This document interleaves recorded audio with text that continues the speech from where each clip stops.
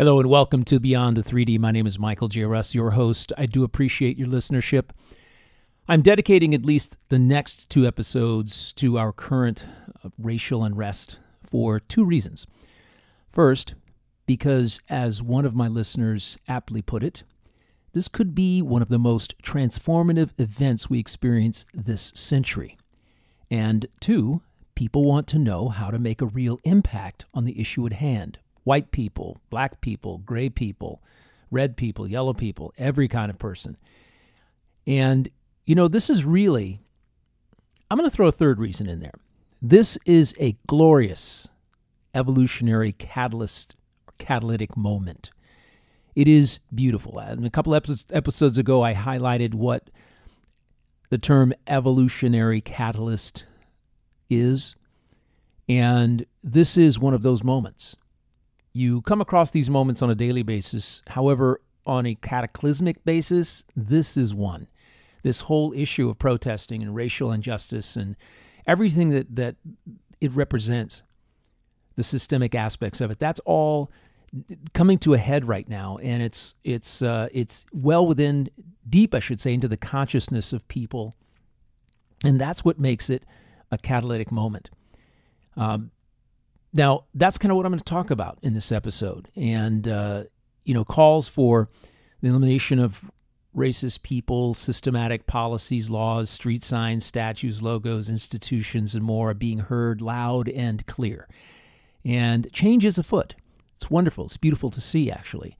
Hopefully, these images, and changes that are coming about will be deep and broad enough to generate the personal alchemy necessary to bring about what our society deeply needs.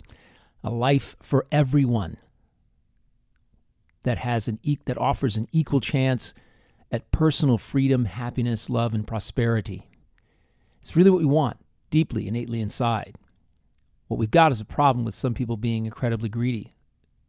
400 years of greed and systemic put-downs that have really systemically ingrained themselves in our society to the point where a whole class, a race of people, is now completely and totally disenfranchised. And this is not only here in the United States. This system has been put in place around the world by countries who went and conquered other countries and created commonwealths, all that kind of stuff. All slave labor was used to build a lot of wealth. And before we get into the meat of this episode, I feel it's really important to put us all on a level playing field when it comes to understanding the meaning of systemic and racism, because these words are being bantered around like crazy. Systemic, just to let you know, because you can look it up on Google, is relating to a system, especially as opposed to a particular part, as in race.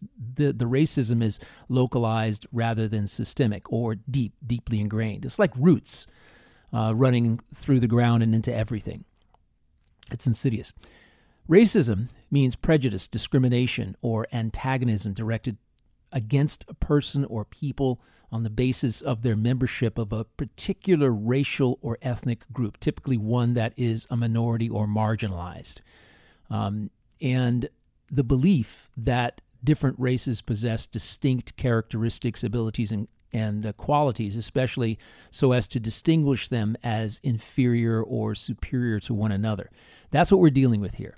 This idea that one class or race of people is more inferior or superior than another.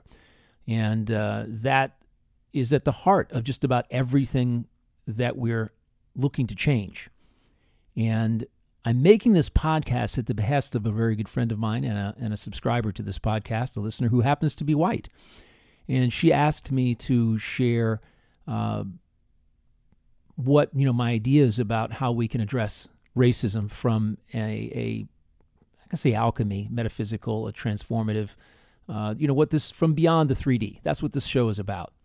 And what she revealed to me is that there are other white friends of hers who are asking the same question. What can we do? How can I make an impact?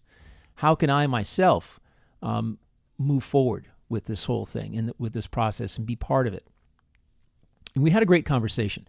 And I wish everyone could have the kind of conversation that we did about the topic of race and racism in the world. And, without fear, judgment, or condition, and where there is no right or wrong or ignorant thing to say. People come at this from different levels of knowledge, different levels of wisdom and enlightenment. And we have to understand that. And that wisdom or an enlightenment, a level of understanding, is really predicated by our own experiences over time. When you're born to now, if you're 50 years old, you've got 50 years of experiences and enlightenment and wisdom. You also have 50 years of thought viruses. These negative thoughts or ideas that have been supplanted, that you've actually contracted, that have been supplanted in your psyche, and you've been operating from them. The next episode is going to dig into that really deep.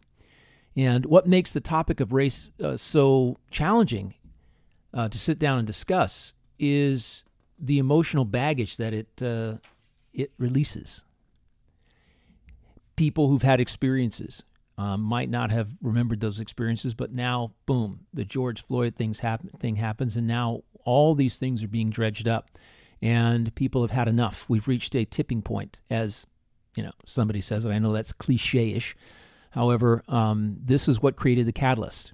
And if all races really if all races are unable to come together for an honest, open, and sincere conversation about how to unravel this disenfranchising maze of inequity currently being experienced by people of color, nothing will change. If we can't come together and come to an agreement, and if we can't do one other thing, if people aren't willing to do the work that I'm going to talk about here in just a moment, it's also going to be a huge challenge. Now, one thing is certain: the conversation had by all must come from love, compassion, and understanding, empathy, kindness, and non-judgment.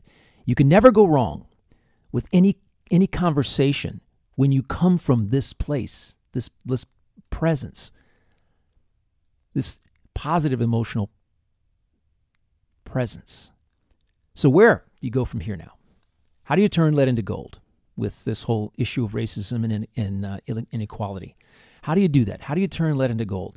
Because life is a classroom where you think, feel, and act from a higher level. The answer to this question is very simple. Go within. You have to go within. Now, I say this with all sincerity because all external change, external transformation, begins with inner transformation within you, within your heart and your mind. And much inner transformation is necessary if we are to put a dent, just a dent, into the multifaceted subject of racism, into the multifaceted ramifications and consequences of the systemic racism that exists in this country and around the world. Let's not leave that out. It exists everywhere. And when you transform your thoughts, self-talk, feelings, and actions towards other races and genders, when you transform your vibration, your consciousness, your energy, your presence, you manifest a corresponding transformation in your immediate outer world. And although videos of unarmed African American deaths at the hands of police have been surfacing for years, really, I ask you, what has made the unfortunate death, the tragic death of George Floyd, such an evolutionary catalyst for personal transformation and change? In my view, the 9-minute video, the almost 9-minute video of that was documented, that documented his last breath and the whole process, was the last straw for many people. And the pent-up energy from the lockdown, coupled with millions of layoffs, a lot of time to think, and the coronavirus, from the coronavirus, has created the perfect storm. That's what it's done. So beyond that, the question I have to ask is, how are you choosing to be in relationship to systemic racism, to racial injustice? Because you're always in relationship to every event. That's your consciousness, how you're perceiving it. How are you perceiving that you are in relationship to racism? The 3D events that drive racial inequity and injustice are real. Even and though they might be invisible to you, you must realize that you have a choice to either ignore them or dig deep into your heart and do the inner work necessary to elevate your consciousness and transform yourself and society as a whole as a result. Now, I think the saying goes, be the change you want to see in the world. I've heard that one bantered about. The desire for transforming our society multiplies exponentially when masses of people, which is what's happening right now, masses of all races, embrace the same shift in consciousness at the same time. This is the catalytic, the energy that comes out of this catalytic moment that makes it so evolutionary. Now, what often really gets lost in the mix is that policies, regulations, principles, laws, systems, and constructs that exist to discriminate against and ultimately disenfranchise an entire race and class of people don't just appear.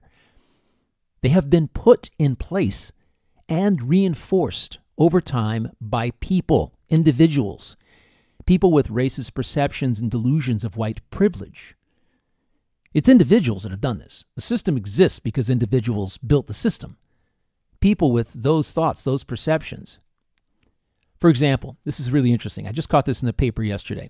Alabama's Maine State History Agency is acknowledging that it helped perpetuate systemic racism for generations by promoting Confederate narratives while ignoring those of black people. They said, for well over half a century, the agency committed extensive resources to the acquisition of Confederate records and artifacts while declining to acquire and preserve materials documenting the lives and contributions of African Americans in Alabama. The agency said it is now redirecting itself to telling a fuller story of the state. Well, here's the thing. The rub about this whole thing. For decades and decades since this agency has been in existence, school kids have been parading through this history center, this history agency, looking, kids of all colors, black, white, yellow, red, green, blue, brown, whatever. They have been coming through and getting half the story, which is one of these major problems that we have in our educational system. In our books, they're giving half the story. They're not giving a true depiction based on, I don't know, be that because of guilt or people who wrote the books. Again, this is all people. See, it all filters down. As soon as you have someone who has a perception of inferiority and delusions of white privilege, they infect everything with thought viruses, everything that they touch in whatever discipline they're an expert in. And here's a fun factoid. Alabama's capital is where the Confederacy was formed in 1861. And their president, their Confederate president, Jefferson Davis, was elected. Boy, little factoid there for you. Okay, that's enough of history for this moment. Racism, my friends, is a perception. This is what I want you to grasp, that racism is a perception, a negative perception, and white privilege, believing you are entitled, is also a perception as well. You perceive yourself as superior. You perceive yourself as privileged. You perceive yourself as above, and that you perceive that someone else is below you. So perceptions, which I talk about a lot in this podcast, are extremely important for your own personal transformation. And it's important to view white privilege, racism as perceptions because there's something you choose. You choose them. Consciously or subconsciously, you do choose them. And as such, they can be transformed through alchemy, what I talk about in this podcast consistently, because that's what it's about. This is all about you. Everything else out there is just an event. You're the one who makes it what it is. You're the one who perceives it and goes through the process of labeling it and the consequential feelings and self-talk and the actions and responses you have as a result of that perception. You know, here's an interesting thing. Another example of this. Daryl Davis. This is an example of perceptions being transformed and how, as a choice, they can be. Daryl Davis is a black blues musician and a protagonist. He's the protagonist of a new documentary called Daryl Davis Making Friends from Enemies. And I would look it up. Daryl Davis Making Friends from Enemies. Enemies. Wow, that's an interesting word. Friends from Enemies. And Daryl is a master alchemist. That's my perception of him. And he applied the elements of contrast and relational connection, two very important elements in inner alchemy, to find common ground through shared interest, to receive 200 robes from members of the Ku Klux Klan over the last 30 years. Using blues music as a common interest, Davis befriends individual Klan members over time, several meetings, developing a friendship through his ability to be honest about what he and the Klan members have in common. These similarities have opened a pathway for manifesting lasting inner transformation that has led these men, 200 and counting, to renounce their Klan membership and send Davis their robes as a keepsake memento. Now, he says he never asked them to send him their robes. They did this transformation on their own. Because through contrast, they understood, that they'd never sat down with a black person before. They'd never had a conversation with a black person before. They were fed these ideologies, these racist ideologies, by people of their same race and everything that went along with it. So they were fed all these thought viruses, and those thought viruses needed to be dispelled. And what Davis does is sit down and he dispels all these thought viruses that they've had, that have evolved with them over time through family and friends, and now the Klan organization. And Daryl's transformative work is relevant to this episode and the times we are living in, because the 200 Klan robes he has in his home, in his closet, have come from men who inhabit every corner of society, including law enforcement, from coast to coast. And of their own accord, these men have transformed their negative perceptions of superiority, which have in turn positively transformed their thoughts, inner conversations, feelings, and actions towards blacks and other people. And that is the beauty of it. This is what I mean when I use the term inner work. These men performed the inner work. They transformed themselves through contrast, through exposing themselves to contrast and relational connection with someone who was not like them, the person they were demonizing. Now, growing up around the world, I've seen this kind of transformation firsthand, and I can tell you it's magnificent. It is magnificent to witness. You feel so good inside that when it happens, it's magical. Now, I will assume you are consciously aware enough to realize that our society needs to change in dramatic fashion. That we know. Equality and justice for all, regardless of race, gender, or sexual preference, is not only a right, it's also a social imperative if we are to thrive, prosper, and live happily in this world going forward. That I think we can all agree on. If your perception is that someone else is the problem, that someone else is responsible for perpetuating systemic racism in our society, then you make yourself part of the problem. You become part of the problem yourself just by that perception, especially if you're white. To become part of the solution, you must change these perceptions, because everyone, and I do mean everyone, it's including me, has a hand in sharing responsibility for developing and sustaining a system of racism in this country and around the world. Now, I know there will be people who will likely disagree about that, right? Disagree. I say this because, and this is what I would tell them, the element of personal responsibility as an element of alchemy in the practice of inner alchemy, of transformation, dictates that if you are not willing to take responsibility for a problem, any problem, pointing fingers perhaps and placing blame, making yourself a victim, you render yourself powerless to fix it. There's no way we're going to fix systemic racism if we approach it from the perspective of blame and victimization. That is my view. It's not going to happen. As a white person, if you engage in microaggression and make offhanded comments like, "You don't sound black," that's a form of microaggression, something I myself have heard 1,000,000 times. Or perhaps you mimic urban slang. You're engaging in systemic racist actions if you do. Microaggressions, adopting somebody else's culture, black culture, that to fit in, perhaps, if that's what you're looking to do, that is, those are racist actions. What you need to do is be yourself and let others be themselves without judgment and without condition. That's how we start to move through this. As you can see, how we all individually are a part of this issue. And when you change within you and you call it out when it's happening, when you see it, that's how we begin to change. I speak one language because I grew up around the world, and that's English.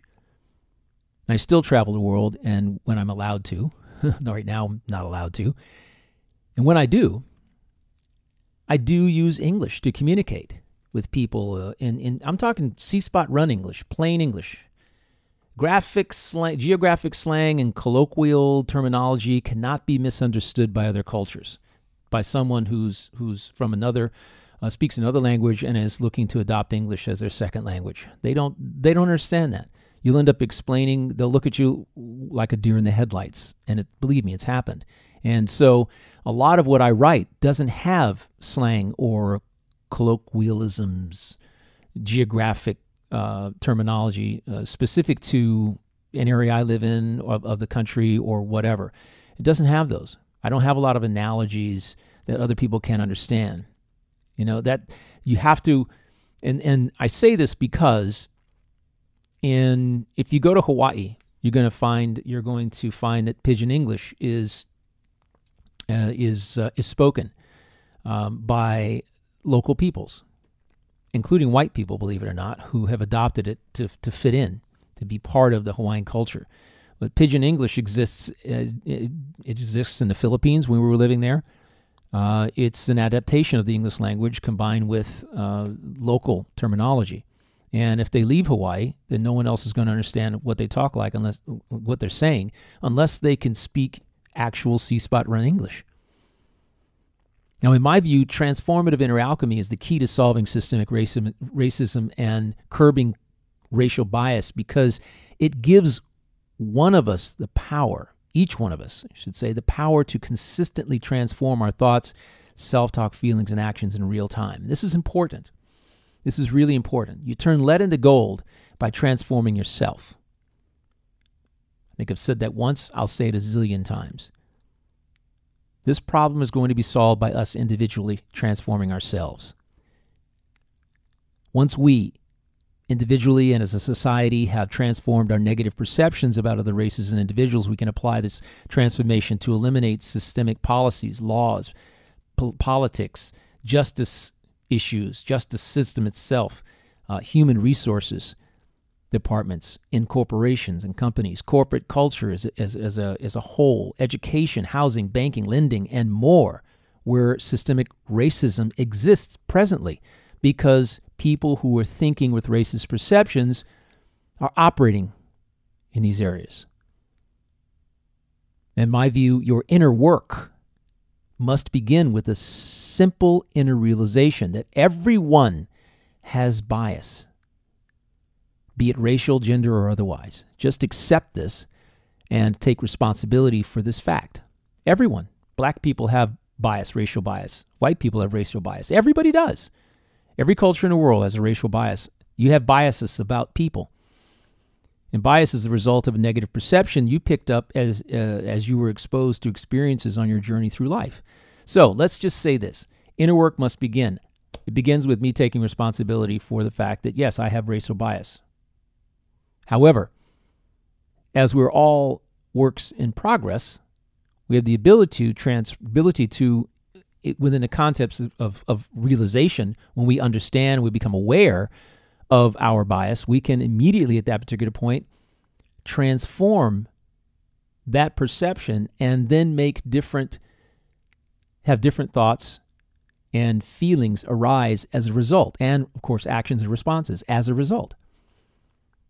That's what this is about. If you're an avid listener of this podcast, you are well aware of the innate power of perception when it comes to using alchemy and to ultimately transform how you feel. That's really what it's about.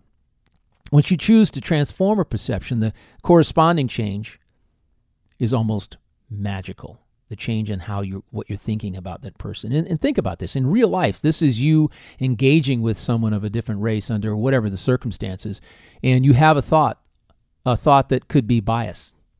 And you recognize that you're having that thought. And what you do is the inner work in that moment to transform that perception about that person. You let that thought go, and you engage with that person in a different way, in a new way perhaps. And that perception is just blown out of the water. As a society, we are going to have to go deep within to examine and transform perceptions about race that are completely, totally inaccurate, fabricated, falsely reinforced, and compounded by thought viruses and policies, systemic, roots throughout our society for 400 years. When you're willing to take a good look inside without fear of self-judgment and commitment to transforming negative or inaccurate perceptions about people of different races and genders, you ignite your ability and raw power to transform that narrative of racial and socioeconomic inequality through right thought, word, feeling, and action. That's what you have the power to do, all right? Another way of envisioning what needs to be done to eradicate an alarming level of systemic inequality, disenfranchisement, legal and social injustice, brutality that we've been seeing on television so much now because everybody has a camera, is to approach it from the standpoint of computer programming. I just want to give you a different way of seeing this, okay, how to eliminate the problem. But if you look at it as computer programming, it might make some sense. And I try to come at this from different angles so that what I'm saying can be understood, because everybody understands something, a different way. One person may understand what I just said, and another person may be a little bit, as a listener, you might be, huh? What is that? Yeah, well, let's put it in terms of computer programming. In my view, the systemic racism we have today is the intended result of malicious code individuals have systematically and intentionally programmed into every fabric of our society. As I said, this is people. People did this. Ridding the people and the fabric of our society of malicious, racially biased code will likely take generations. So don't hold your breath. It didn't happen. Taking down a few Civil War statues, removing a few racially derived brand logos from the grocery shelves, and outlawing brutal police practices and banning Confederate flags and monuments just scratches the surface of what is necessary to even the playing field, and does nothing to transform the mindsets of the people who have done this, who created these institutions, overtly and covertly, to maintain the status quo. These people have done whatever's necessary. Okay, and changing. There's a lot of surface change going on right now, and that doesn't change anything. For example, it's taking down a Confederate monument is not going to change the lending practice at a bank, a racially biased lending practice at a financial institution. It's not going to do that. That person who is in charge of giving that loan, who's looking at various names and saying, oh, that name sounds black, so I think we're not going to do that loan. That name sounds white. Let's give them a call. That's who you have to change, that person. You can put a law in place that says you can't do that. There are laws in place that say you can't discriminate. Equal housing opportunity. We're an equal housing opportunity, equal opportunity lender. However, it's the person who sits there and looks at the loan documents who is creating and perpetuating the systemic racism within the banking industry. If you desire to make a real impact on racism and the infinite forms of inequality in our society, take the time to illuminate any biased perceptions about race that you have and do the work to transform them. So your thoughts, words, feelings, and lead actions and responses can support racial equality, justice, inclusion in every area of our society. Other than focusing on what you can control, your inner work, because that's all you can control here. You can't dictate other people do things. People have to change from within on their own. And this is, again, through contrast, through relational connection, and other ways of alchemy, inner alchemy. So here are a few actions that I know, and I'm thinking about this as I'm walking, that you can actually do to foster greater equality and inclusion right there in your own neck of the woods. Here's number one, actually. Seek out contrasting conversations and relational connections and experiences with people of different races. Do you take a cruise to a third world country and segregate yourself from locals when you leave the ship? I know people, and I've seen them do it. They go to an incredible country and never talk to anyone who actually lives there. They get on a bus, they take a tour, they see a place, they get back on the bus, they go back to the ship. They never engage with anyone. That's the beauty of going to a different place, is meeting the people and finding out how they feel about their lives, their cooking, their culture, their government. You can find out a lot when you have conversations with people. Next, if you belong to a private club or organization with no members of color or very few members of color, respectively, and no active efforts to recruit them, why are you still a member?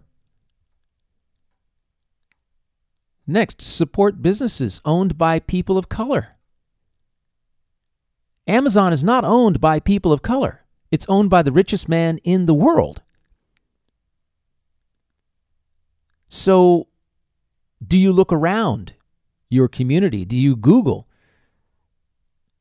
to find out if there's a local business that has what you're looking for? The other thing people don't understand, because Amazon is so huge and convenient, is that when you ship money off to Amazon, it goes into Jeff Bezos' pocket. It leaves your city. I like to shop locally, and I encourage you to do the same, not only because there are entrepreneurs in your city who are in need of supporting themselves and their families and who are looking to prosper. Make sure that you're including everyone. I'll drive across town to get something from someone. You know what? And when I do, I meet someone, I make a new friend. And when you make a new friend, you'll do anything for them and they'll do anything for you. That is what will happen. When we were adding an extension to our house, I ordered the contractor that we used, the local contractor, to use subcontractors of color and businesses owned by people of color. You'd be surprised at how many we actually used. Nobody's asking for charity. This is not about charity. They have to be qualified to be able to do the work and have, just like anybody else, you have to vet them just like anyone else. You're just looking for an opportunity to ply their trade and to move up the economic ladder, and you have to give them that opportunity. You have to keep the money in your community. That's the most important thing. You know, I don't shop at Walmart. I'll just come right out and say that. I don't shop at Walmart. I don't like their practices. I don't like their employment practices. They're a $1 billion institution, in my view, that's been built on the backs of people who have been economically disenfranchised. And also they have put a lot of family businesses, long-standing family businesses that actually were very supportive economically in the community, that created jobs, and not only put money, they bought houses in the community and they shopped at all the grocery stores and all the stores, and they supported the other businesses in the community. They put those businesses out of business through a model of buying cheap and paying people less and no health insurance and part-time employees. It's the perfect storm when it comes to creating a $1 billion business on the backs of other people, and many corporations do this.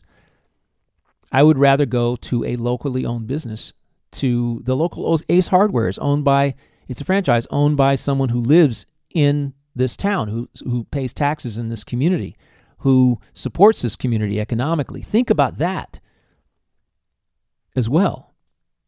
Now, share your wisdom. Another one, share your wisdom and knowledge with a person of color. I often encounter young black men and women who want to get into my particular career field, but they don't know how. They have a vision, they have a thought, they have an idea. They see that other people, perhaps, that it's possible, but they don't know how to proceed. So I make myself available to assist them in any way I can. And whether or not they take me up on that is not up to me. I extend a hand, and it's up to them to take that hand. Next, become more enlightened about the black experience. Interestingly enough, right now I just heard that black bookstores are on fire, selling more than ever, being more prosperous than ever, and I love this.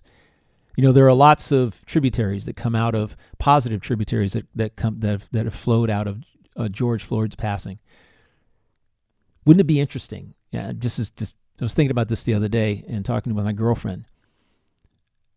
Wouldn't it be interesting if this man said, "I'm going to incarnate. I'm going to, and at such and such an age, I'm going to be in a position where I have this happen to me, and it's going to reverberate throughout the entire world to change people's minds, perceptions, cultures, feelings. It's going to have this. It's going to be an evolutionary catalyst. That's what it's going to be." And if you think about this, put it in those terms, it is an amazing thing that has happened, that has occurred, that has been born out of this tragic situation. That this person has had such an impact in such a very, very short period of time, and I hope it continues to reverberate outward. Books, movies, lectures, interviews, direct conversations, expose yourself to the black experience. Again, this is about contrast.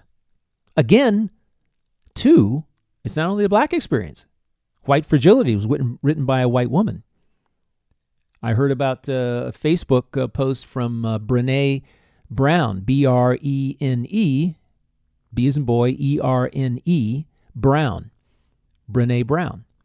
White woman who talks about it, evidently who created a video that very simply explains what white fragility is. I have not had an opportunity to watch the video, but I've had 3 comments from people and said, "Wow, this is amazing."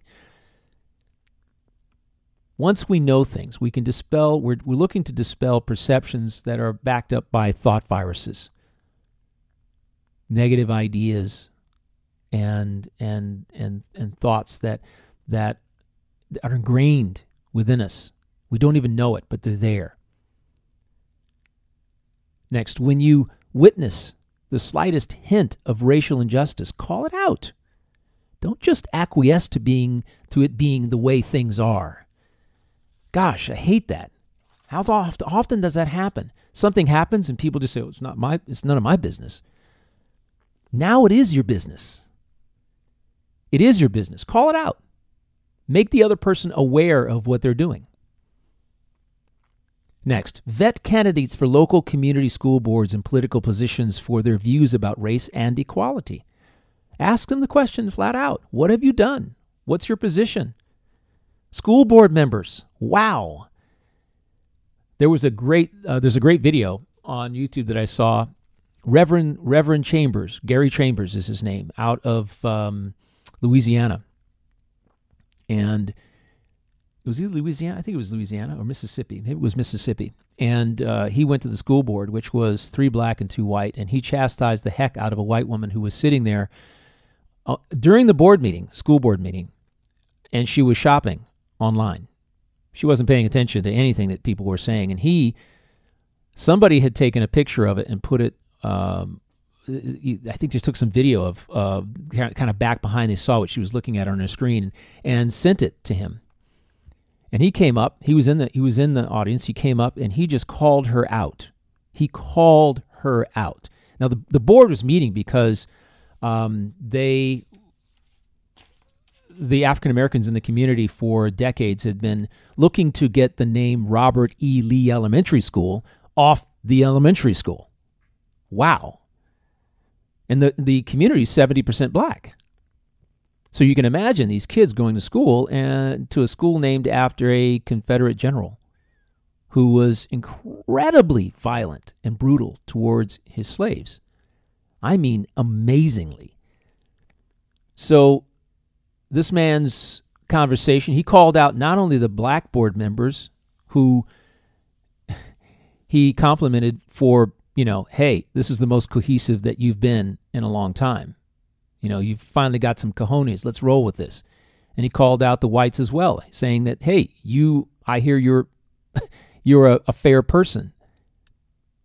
Other people have told me, people of color have told me you're a fair person. So be fair. And literally that evening they voted to get rid of the name Robert E. Lee Elementary School and name it after someone who was not racist, who didn't own slaves in the community. Can't tell you the name because that wasn't part of the video. But they did vote that evening to do something that blacks in the community had been trying to do for decades. Next, support anti-voter suppression efforts in your state. When you see injustice going on, write a letter, make a call. That's the successful response. If you can do something that will help in any given way, shape, or form, you must do it, or negative feelings are going to be the result. Next, if you're doing business with a large company as a customer and only see white people working for them, ask whether they have any people of color under their employ or a program to promote people of color. As a white person, you would be surprised at how honest an answer you will receive. All right. Above all, approach the topic of racism and its mind-blowing historical ramifications and consequences with love, kindness, empathy, and compassion, and a desire for better understanding. I'm loving the fact that black authors their books are selling out like wildfire. There are some awesome books. See the movie Do the Right Thing by Spike Lee. Came out, 25 years ago. An amazing movie. Spike is great at depiction of circumstances. The black experience. So check it out. I think I've given you enough to chew on for right now, no doubt. Racism is a loaded topic with many different tangents, many different sides. And I hope I've set the stage for some inner work that will illuminate the shift in perception you need to make a contribution to more equality, inclusion, and acceptance of all races, genders in your community. If you're white and witness another white person speaking or acting out of perceived privilege, speaking or acting in a biased way at home or work or as you're out and about, don't just let it happen because you think it's none of your business. I've said this before, but it needs emphasis. I do it all the time, and I'm black. As a silent witness, you perpetuate systemic racism, the same systemic racism that you really want to root out.